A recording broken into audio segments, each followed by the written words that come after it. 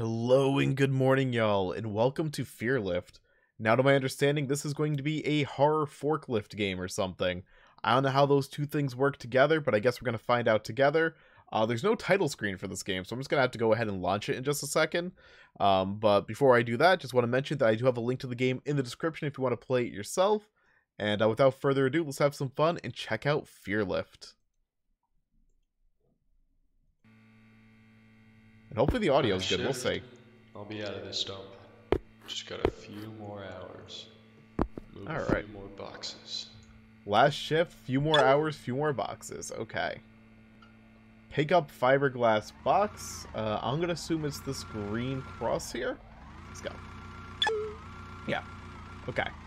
So I know it's Q and E and F for the main controls here. There's a green cross. Okay. So we're just going to keep doing this, and eventually we're going to lift some spookies? Or is, like, the horrifying thing working at 9 to 5? Because let me tell you, Shenmue really desensitized me to the whole work in a forklift sort of deal. Not really scared. In fact, I might as well be licensed to forklift after playing that game.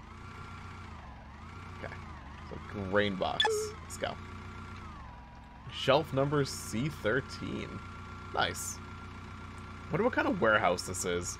It's very organized, like everything's evenly spaced. And one person can handle it. Investigate the strange noise. Let's go. What we got? It was a very strange noise. Oh, we just got some boxes. Return boxes to shelf. Okay. Who's looking over these boxes? There's like occasional dialogue, but I can barely hear it. So if you can barely hear it, it's fine, because this game's blasting in my ears and I can barely hear it. So, but it sounded like he said, who's moving these boxes? Pick up the meat box. Okay, let's go get it. So we got grain boxes, meat boxes, fiberglass boxes. How is this meat even properly stored? Is it like beef jerky? It's gotta be, right?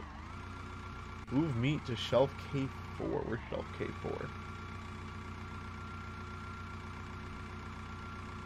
So this is K4? Other side. Okay. Don't worry, I got this. I'm a forklift pro, like I said. Shenmue trained me. Right? Investigate. More strange noises, dude. What now? Let's go. I'm feeling sufficiently horrified right now. Ooh, there's actually something over here. Hold on. I saw like some red peeking through. How do I get over there? I see that? There's something going on over there. Is that just... No. Oh, no, that's just like the graphical effects. That's like a little CRT screen effect. Okay. Never mind. False alarm. Probably something like another like lockdown box or like knocked over box rather. Good thing I'm a good driver. I don't even gotta turn the steering wheel. Let's go. Turn boxes to shelf. Maybe they're just hazing me, you know? I am the new guy.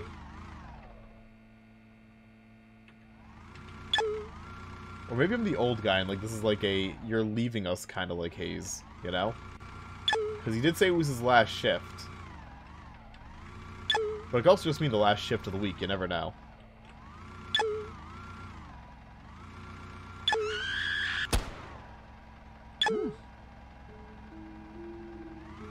Alright, someone let the Tickle Me Elmo out.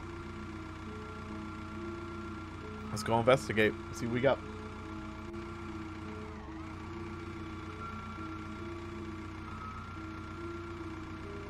Come on down over here. And we're gonna go down over this way. Take a good old right. Oh, get out and get a closer look. Okay. Mary Sauber. I've seen this label before. Am I supposed to know who that is, or we gotta find out? Maybe it's like the Heinz ketchup box. Maybe Tom the Tamale Man kind of moved over here. I don't know. Not sure.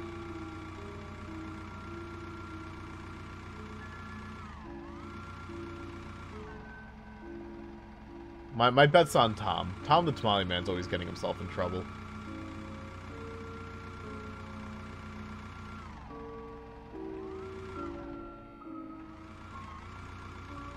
Okay. Something's happening. Get out and investigate the strange noise. Okay. I mean, so far this is compelling enough. Ooh, a door.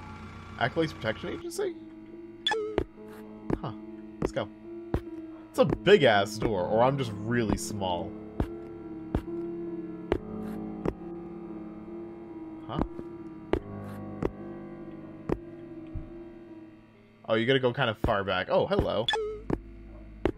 This is Chris, Phil, Jenna, Jacob, Marty, Angelica, and Francis.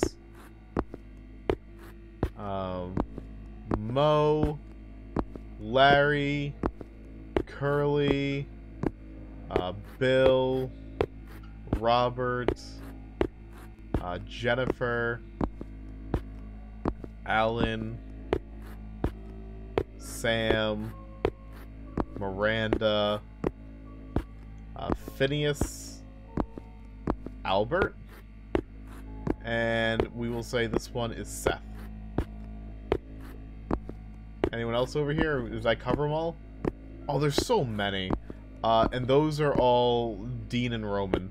Oh, Got God. it. That's my name. Apparently I'm Sean. Ron, wait, what? Oh my god. Okay, and that so many of these itch games do the jump scare at the end and they force close the game. So many. I think in the last 2 weeks this is probably like the fifth one I've done that did that. Alright, but I liked the forklifting and kind of building up to it. But I feel like it introduced the Mary thing, and then I kind of got curious, and I got the door, and I got curious, and the dead bodies, and I was even more curious, and it just kind of ended. And I feel like they could have done, like, a better, like, kind of monster to take you out, or, like, a better ghost to take you out. But I like the concept of, like, that, like, just doing mundane work and having it turn into, like, into a horror game. There's a few games like this that I kind of have my eye on. That one wasn't bad. That was a fun little adventure. Again, like, I feel like they could have, like, stuck the ending a little bit better, but beyond that, that was pretty cool. So again, I'll have a link to this game in the description if you want to check it out yourself. And that was Fearlift. So thank you all very much for watching. I'll catch you guys again in the next video. Y'all have a lovely day, and as always, toodles, y'all.